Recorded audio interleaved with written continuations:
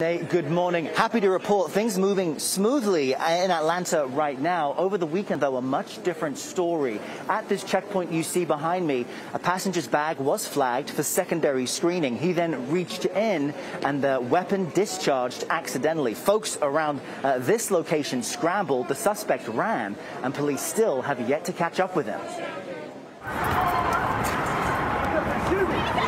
Panicked travelers ran from the Atlanta airport Saturday after gunfire at a security checkpoint. The passenger lunged into his property, grabbing a firearm that was located inside, which ultimately discharged.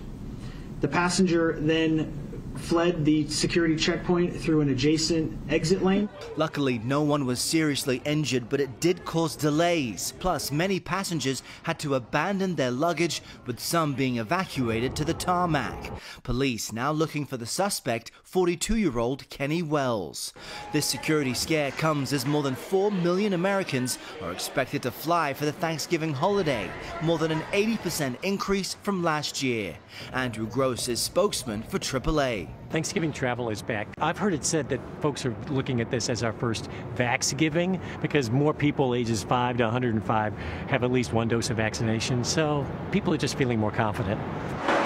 If you are driving instead of heading to the airport this week, expect congestion and high gas prices. The national average of a gallon of gas is projected to be its highest price in more than 7 years on Thanksgiving Day at $3.35. Still, more than 48 million Americans are expected to travel this holiday by car. No matter how much gasoline prices are, people are still going to take that trip. They're just going to figure out another way of budgeting in for it.